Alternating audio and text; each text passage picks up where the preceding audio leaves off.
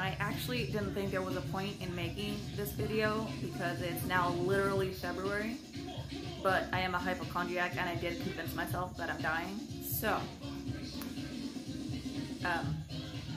it's probably not the case, at least not right now, but just in case it is, all the more reason to do all these things I want to do, right?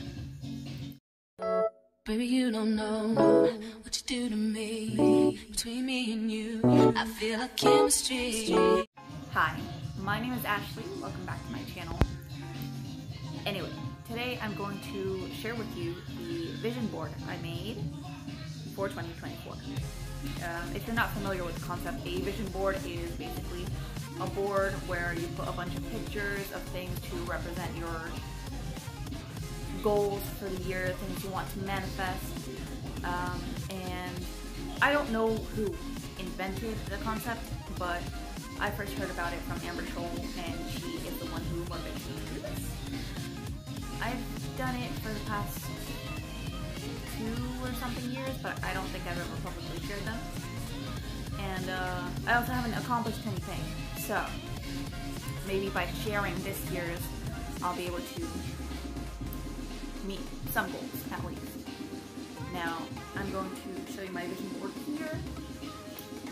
You can also see it on my Twitter. If you have a look, it's my pinned tweet, or X, it's Twitter. You can change the name, but it will always be Twitter, Mr. Monkey.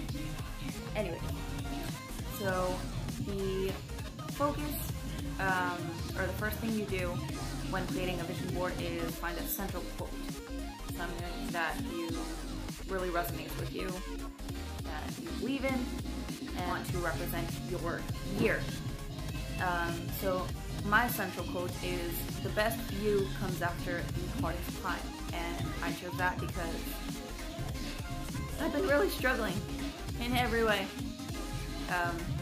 So I want this year to be overcoming obstacles, basically, and getting out on the other end stronger and better in every way possible, health-wise, mentally, financially, physically, career, all of that.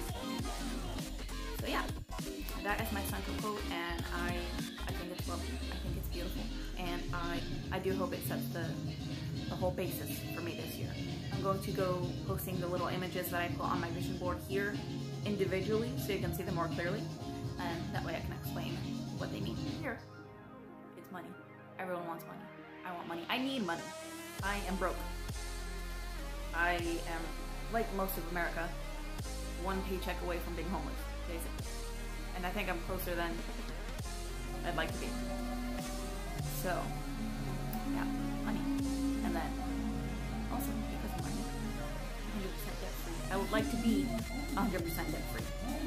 I don't know if I'll accomplish that this year, but I would like to get as close as possible. I almost got close last year, and then life happened. So yeah. I don't want to be in debt. I don't like being in debt. And yeah. That's pretty self-explanatory, I think. This is a GED. I went online and I found like a GED diploma simulator thing, so that way I could like kind of envision it more visually, because I am a high school dropout. I came to Uruguay when I was 15 after I finished my freshman year, and I went to school here for a year, but then I started working, and so I really want to get my GED, and then maybe I can go to college someday if I want. I'm not sure. I used to want to definitely go, but now I'm not so sure. So yeah, this is what my GED represents. This is a picture of a girl driving an Audi, and that is because I also want to get my driver's license. I've never driven in my life. I've never had lessons, and if I'm gonna get in Uruguay, I have to actually take lessons. It's like legally required or something. But yeah, I would like to get my license this year, if I can. And yeah, I feel like I need to at least know how to drive, even if I don't like it. but then again, I don't know because I've never driven. This is a little sticker, I guess, and it says, "Your anxiety is a lying hoe." And I hope that's true because I have really bad anxiety, and I'm hoping to get back into therapy this year. And also, kind of, I'm hoping to get medicated for my anxiety because it is really bad. Really bad. Like, I have anxiety attacks all the time. And I thought getting another puppy would help that. It's kind of made it worse because I'm afraid that her, like, you know, she eats rocks. Well, she doesn't eat them. She chews them and things like that. And, yeah, so. But I love her. I love both my dogs. Which brings me to my next thing, which is this little circle. This is called the Mighty Hearts Project.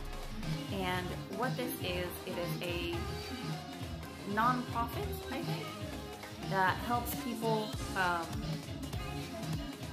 in helping their dogs to get surgery for a condition called mitral valve disease. Mitral valve disease is a disease that is common in dogs. It affects the mitral valves of their heart, and so they degenerate, and it's very treatable in humans, but in dogs not so much, and it's a limited, only a few clinics in the world do it. In Japan, the UK, and now they're starting in Colorado and Florida, and it's very expensive regardless of where it happens. And my oldest dog, Polka, she has mitral valve disease, and so I don't know if she's a candidate, but I've been talking to the cardiologist to see if they can get in touch with Jasmine Clinic, which is the one in Japan, and I want, if she is a candidate and if she meets all the criteria and it's not too stressful for her, I want to take her there for the surgery because they have the most experience with the surgery and they have a high success rate, like 90% or 95%, something like that. And I've also read really good reviews, and I'm part of the Facebook community for this Project Disease thing. And so I also learn a lot from being in there. This little circle that I have outside of the Mighty Hearts Project circle, just because they're circles, is reduce, reuse, recycle, replenish, and restore. I want to be more green this year. I've been trying to recycle plastics more. But there are some things I can't because the recycling bin near us only is a hole like this big. So, like, I buy gallons of water that are like this big, and I can't even recycle that, and that's annoying and frustrating. And I try not to throw out like old clothes, ripped clothes, like I either use them around the house, or I try and transform them or use them as rags. I'm not very good at it, but I think it's the effort that counts, especially considering I'm not responsible for global warming. But I want to do my part to try and make it better. This, it says wish crossed out and then do, because I want to take more action. Because you can't actually accomplish your dreams without putting in any of the work. And that's what I want to do. I want to put in the work. And hopefully, by doing, I can accomplish, you know? Will it happen? I don't know. But I'll never find out if I don't do. This little image that says love with paw prints around it. Well, on the O, because I love my dogs. And I want to be the best dog mom that I can. And I want them to have a good quality of life. So I'm working on it. Yeah, I'm trying to buy them the best food I can that I can afford.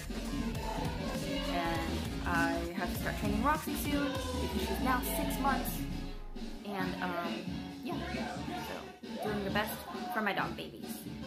Here are just images of like social media because I want to dedicate myself more to it and post more consistently, and hopefully it will help my career as an actress as well. Which brings me to this picture of the lovely Ashley Graham because A, she's a plus size model, and B, we have the same name. course, there's this quote that says, "Consistency is more important than perfection." And it's true, because I don't post things because I think they're not the best ever, but I need to realize that they are the best I can do with what I have, both in resources and knowledge and experience. And so I think it's really important that I get that through my head and just do what I can, put my best foot forward, use my best effort with what I have, and also make things I like. So yeah, this image of a microphone, because I also want to be more consistent with my singing, and I'm insecure about it. I hate my voice, but I've also done singing lessons for several years, so I think I should probably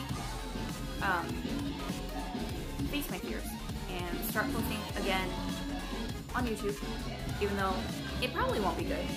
But I used to do it when I was younger, and then in 6th grade, my classmates found out and made fun of me for it, and then I was traumatized. But it's okay. I'm ultra grown now, so I have to stop caring about other people think, especially if I want to be a singer, if I want to become a musician. So, this that represents movies and television and film and filming as an actress, because that's what I am. I'm an actress, and I need to also submit myself to more castings, including voiceover, which I'm getting into as well, so I can improve and pursue the career that I want as a performer. So, of course, there is this image of this beautiful fruit basket, I guess, and it represents that I want to eat healthier, both because my diet's not great. I don't know, I do want to lose weight, but I want to just become healthier, improve my health, which my blood work came back, and for the most part it was decent. There are some concerning things which I'm going to get double checked, but other than that, I just want to improve my diet and incorporate more fruits and vegetables, because I am a picky eater. And it's not like just because I don't want it, it's because some things I can only eat a certain amount, and then I want to throw up for some reason. I'm not sure why. I also have stomach issues like gastritis and hypothyroidism, and I suspect I have PCOS, but I'm not sure, and I'm getting tested for a bunch of things. But yeah. And then, of course, with the better diet, also I want to exercise more, which is why I have this picture of a plus-size woman doing yoga. I don't know if I'm into yoga or if I'd be into yoga, but just any form of exercise that I can do like 30 minutes to an hour a day, because it makes me feel good when I do it. It's just like a struggle to start doing it. Like, I'd rather just lay in bed and watch videos, which isn't good, but, you know. Like, I started doing the martial fitness, and that's fun. It's really nice. And then, of course, the background is this cute little background with a bunch of paw prints, because my life revolves around my dogs. So, yeah. And luckily, I work from home,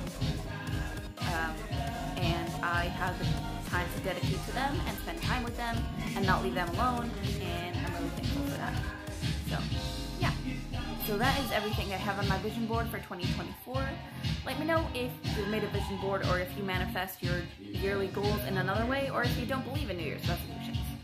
Okay? Leave a comment below, or tweet me, or message me on Instagram. If you can and would like to subscribe, I would appreciate it. And if not, I hope you have a lovely day. Bye! Baby, you don't know what you do to me. Between me and you, I feel like chemistry.